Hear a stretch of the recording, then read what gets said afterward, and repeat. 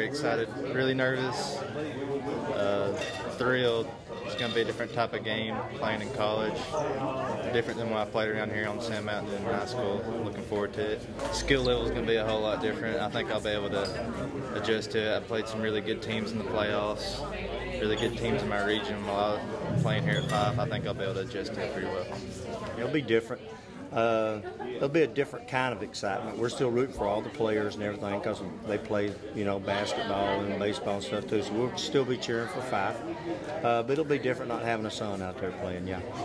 Trent just had tremendous ability to explode, you know, into a tackle or a run or whatever it was, and make a play out of nothing sometimes, with somebody bouncing off of him. So it makes it easy to coach when you got somebody that can, as explosive as he is, that can make plays on both sides of the ball. And it's been a real pleasure. You know, he's a team player and, you know, never misses anything, never says a word, never complains. It's just been a real pleasure to coach. Be hard to fill them shoes. Do the best we can.